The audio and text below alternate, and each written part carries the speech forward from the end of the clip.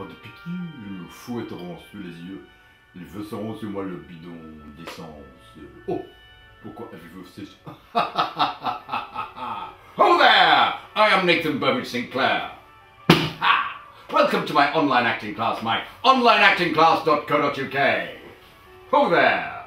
This class deals with sex scenes. Scenes of sex. Remember, truth is the only good acting. Titoga. If we're truthful, we are good. This is my mantra. If we're truthful, we are good. Repeat it now. Go on, go on, go on.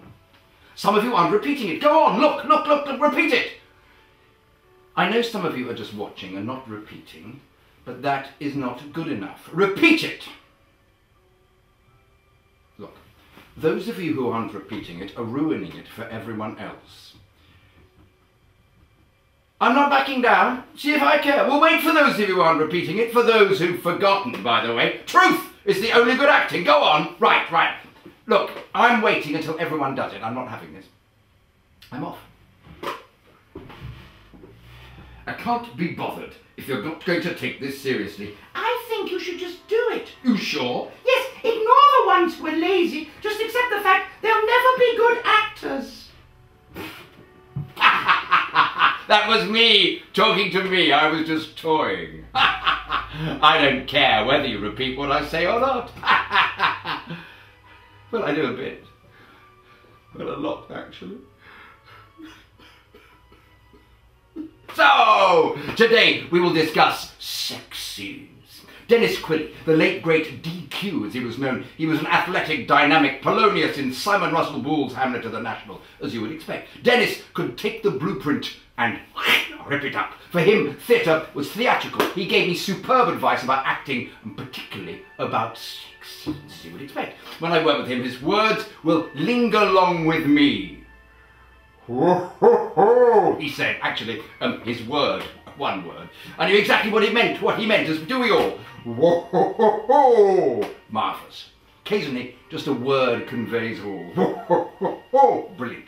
Similarly, Bruce Tiverton, a brilliant stage manager, has worked his salt-of-the-earth fingers to the bone with me on several occasions, put it succinctly, "Get in there, my son!" But in actual fact, sex scenes must be prepared for in every way you prepare for any acting scene. Look for truth. Do what the character requires. If you're playing a brute, be brutish. If a sensitive carer, be sensitive and caring. May be difficult for you, but if the script requires it, you must do it. Obviously, you must do it well. Apply your inner animal, but the inner animal on heat, obviously. But above all, apply titoga. Be truthful.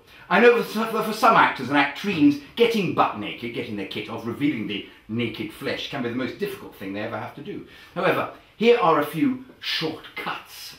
Firstly, if you are to appear in a sex scene, make sure you have a terrific body. No one likes a fatty, but of course it's unlikely you will be in a sex scene if you're a minger or an attractive person, as that's not what the public want to watch. They want fit bodies. They're not keen on a spare tire or varicose veins, but let's be frank, if you're unattractive, you're unlikely to be cast in a sex scene anyway. But if you are attractive enough, sex scenes are for you. Now, pre-scene, limber up, do a full warm-up, flail the arm, etc. Apply some oil if necessary. Just because you're lying down, this is not an opportunity to go to sleep. You have to be alert as always. Also, always remember to have some mouthwash handy. You do not want to have stinky breath when kissing your co-star. Remember, always tongue your co-star when kissing. He or she expects it as that is truthful. And if he or she says she doesn't, he or she is lying or not truthful. The norm is to tongue each other. If you're a man, always try to feel abreast, because that is real also. If a woman, stroke his back. And these are givens, really. That is real sex play, perfect for an acting sex scene. If naked and a man, try not to get a boner, as that alienates the director and everyone else. Think of Cabbage, think that will dull your lust, or think of Cilla Black or Simon Cowell nude. The late great Dennis Quilly, DQ, gave me another tip about sex scenes. He said, hit your bell end with a ruler, that banishes any thoughts of a sexual nature. I mean, not during the scene, obviously, but just before the scene starts. Go off the set to do this if you can, or do it under the sheet. For girls, really helps if you fancy the man you're acting with. For men, this is rarely a problem. Men always fancy everyone with a pulse. Alternatively, here are some people to think of if you really think your acting sex partner is a total turn-off. George Clooney, obviously. The lead singer of the Killers, whose name I forget, but a girlfriend of mine fancies him. Russell Brand. Not Russell Grant.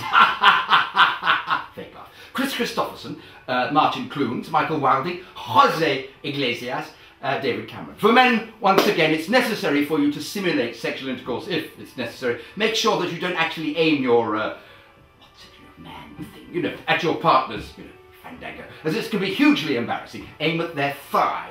If for a woman, try and wear some large underwear. Suggest to the cameraman that he keep your intimate area just out of shot. They can do this, they are highly skilled. Naturally, the same acting rules apply as always according to the size of the shot. If you're in long shot, you can be big and mount the sex act to your heart's content. If you're in close-up, a demon sex face is not a pretty sight, even if it is the real you. Try and be subtle.